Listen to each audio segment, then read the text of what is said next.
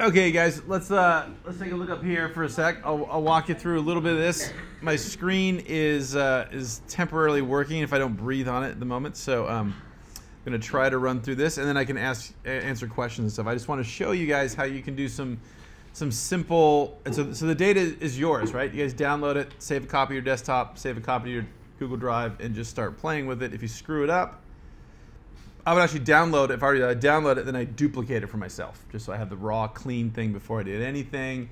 If I screw something up, I can always go back and recreate stuff. Okay, so this is what we have. I just have uploaded a new one here called Merged, and that, as we'll look at in a second, that has the different flavors of the data in one file. Okay.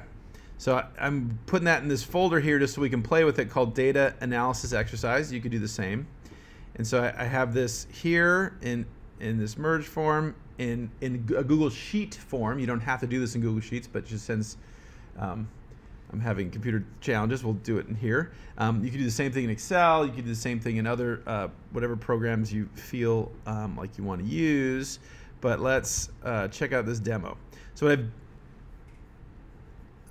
Okay, so here we go. Okay, so we have, the stuff I showed you first, coded, right, where the answer is, maybe there's 4 possible answers. The first option was coded as number 1, the second option is number 2, 3, etc. So that's there, but that can be a little confusing if you don't remember what 1, 2, 3 was.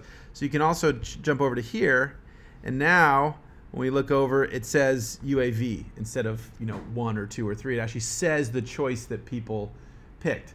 And so that's great for reference. Again, it gets really cumbersome because we have some of the answers had lots of words. So some of these, the answer is I have never purchased or received a UAV, right? So that gets awkward. But you can use that to double check, right? So you can go back and forth. A lot easier to manipulate the coded one. Yeah? And so you guys can choose to do this however you want. So the simplest way, if you want to know, say, how did people that purchase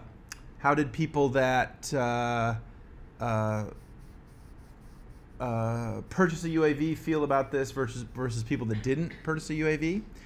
We can come down here, and for example, let's say there's various ways to do this. Let's do a simple one. So I'm going to scroll down to the bottom of the data, of the existing data, and then put some formulas in. Yeah. So for example, right here, this answer was people that, what do we call the predator, right? This column here, column T. And if this isn't making sense, you guys stop me. Everybody good so far? Okay. So let's say we wanted to know this. So I'm going to come here, I'm going to scroll down. I've just frozen this. So I've just selected this and gone up to, was it View, and said, freeze it. So that it's easier for me to manipulate. It doesn't change the data at all. It's just a different way to present the data. Okay, so let's say I scroll down here. Sorry, let's first check, sorry. So option 2, so the row 6, it was option 2. Let's go over here. So the first one, option 2 is, I think this is one row off because I inserted something, so UAV. Okay, so 2 is UAV. Okay, so I'm going to scroll down here, and I'm going to say, all right, dude, I want to know.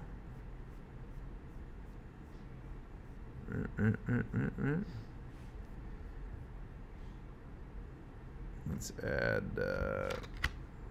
200 more rows at the bottom. A quick note on how to deal with Google Sheets. Google Sheets does not behave as does Excel. So Google, because it's an online document and you guys might be sharing it or you might be collaborating with various people, it tries to make it as small as possible.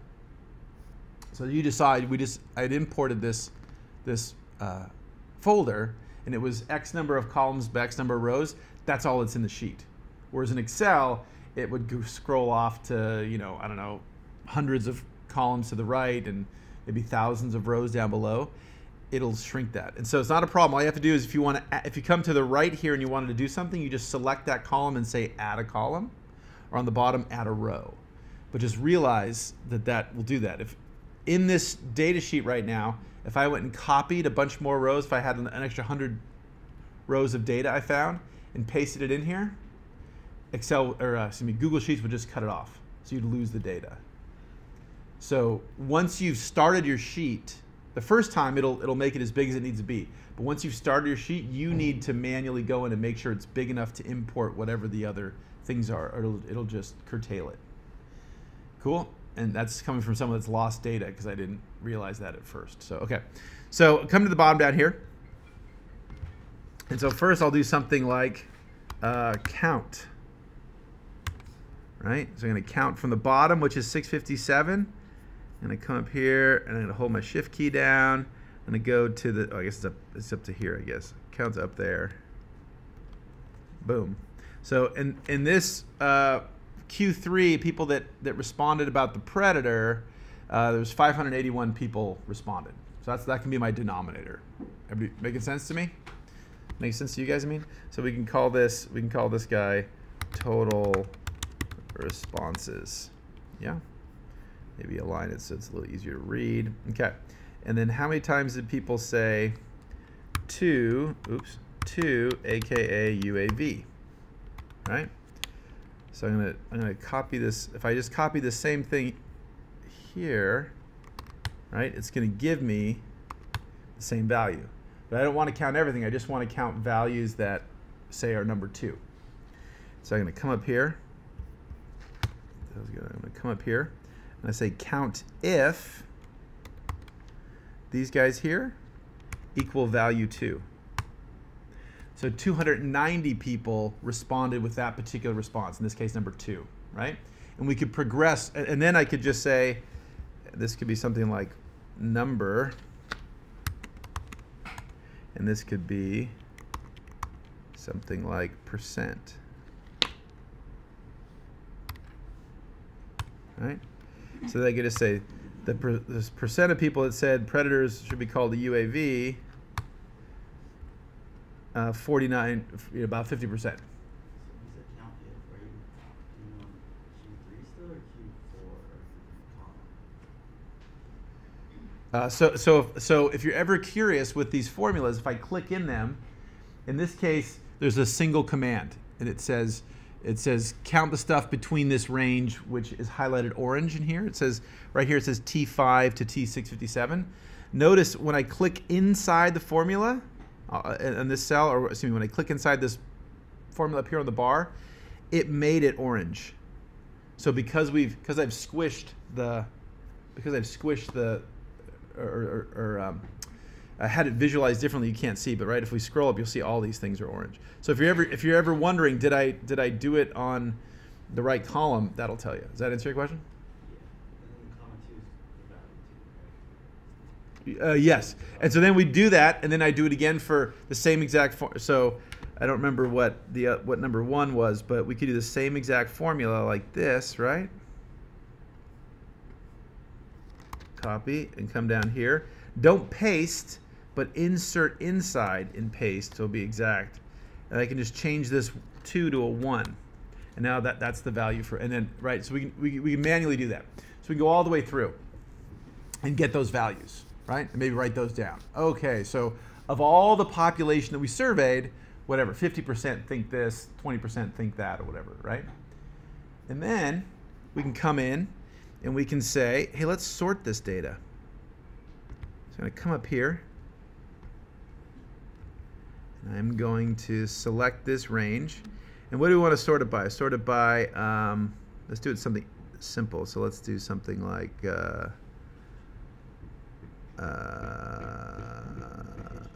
which one? Where's vocation? Yeah, which one though? There's different ones. Which one do you want to sort it by? So county is column DN, right? So I'm gonna go, okay, let's come up here. I'm gonna say data sort, don't sort sheet, sort by, create a filter or sort by range. And so I want to sort, so it's a range now I've selected.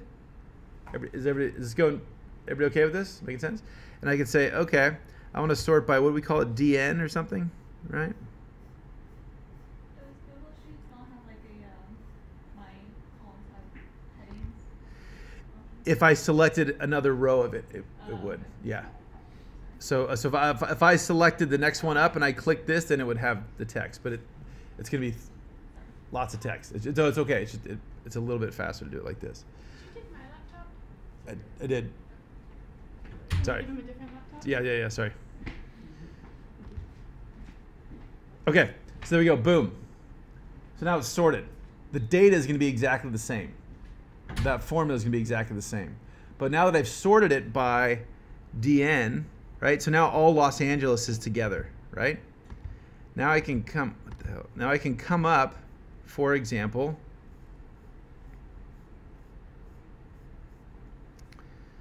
Or actually, let's do the opposite. Let's just see what Los Angeles is, right? Now I can come down here and select everything that isn't Los Angeles.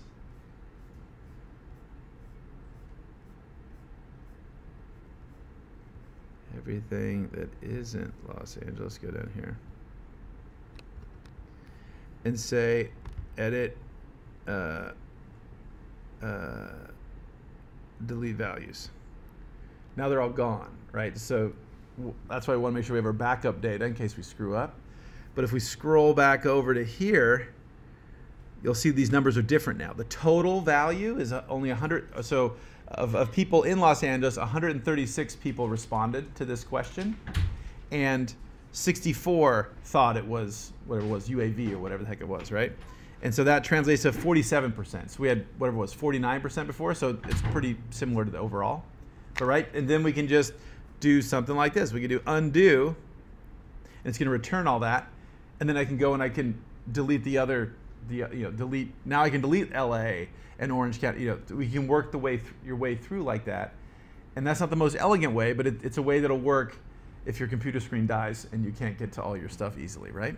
So that's accessible to you guys wherever you are, whatever consulting firm you go to, whatever. Everybody has access to Excel or Google Sheets. And again, not the most efficient way, but for you guys just doing a couple questions, it's a few minutes and you can get the answers, right? So you don't have to have access to a big statistical program or whatever particular platform. Does that make sense?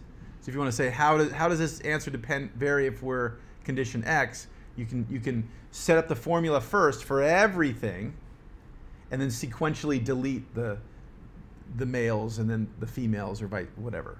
Cool? Okay, another one I want to show you that you can do. And so that's just like, raw. What's the answer? Boom. Another thing we can do is let's scroll over. Oops, where am I? Oops. Okay. So, for example, we asked, in this case, this was a question that was, how many times have you flown a drone as either the head pilot or an assistant of it? And this is where people gave answers. Right? And I told you that I adjusted some of these, so I'm going to use this adjusted one rather than using question 11. I'm going to use this one because then they're all numbers. So I can just come down here. You can do max, min. You could whatever floats your boat, whatever your question makes sense for you. And I could do something like average, and I can go from say here to here. So on average, when people that do have a drone, so again, this was only for people that had a drone. This wasn't people that didn't fly. That would all be 0, 0, 0, 0, 0, and give us a skewed number. But for people that have operated a drone, they've flown about 14 times in the last 6 months, right? So 2-ish times a month on average, something like that. And then we can do the same thing here. This was how many times have you crashed, right? And so on average, half people claim, well, maybe they're right, maybe they're wrong, but they claim they've only had a significant crash on average half a flight. And so then we can say something like, what proportion of their flights are crashes. So according to these guys, about 4% of the time that they had a significant crash, right?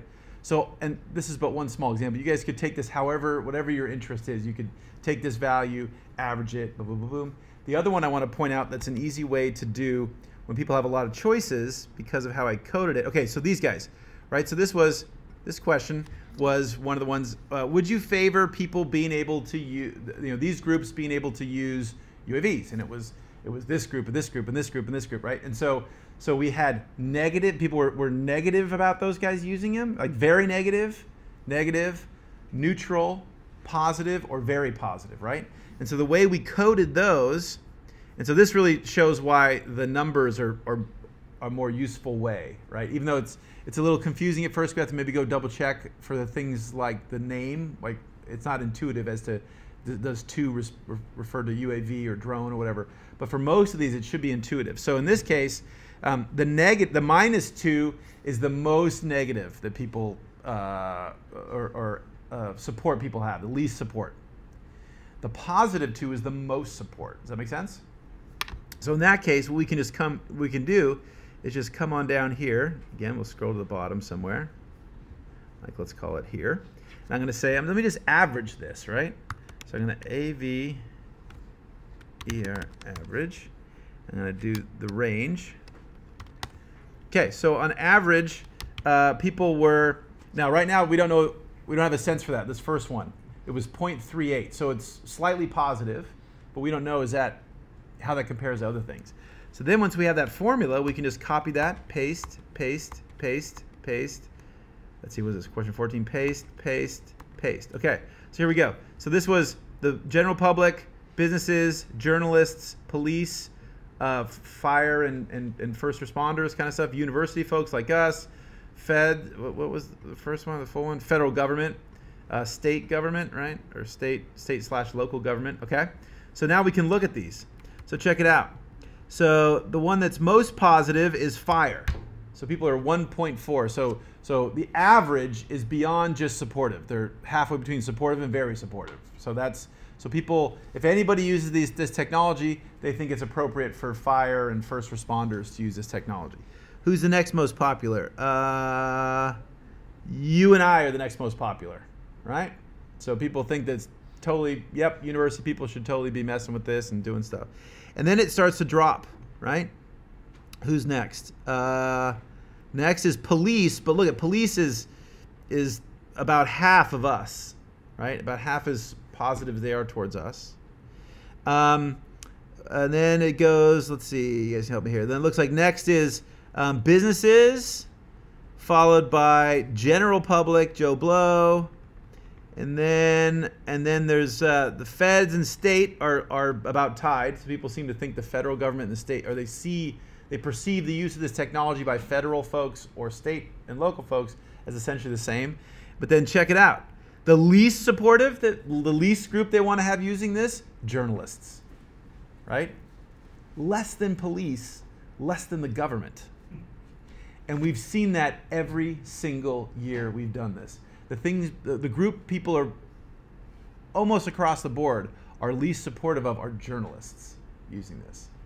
Have they ever been like negative averages? Because now they're all positive or closer to neutral. That's a good question. Yes, they have been.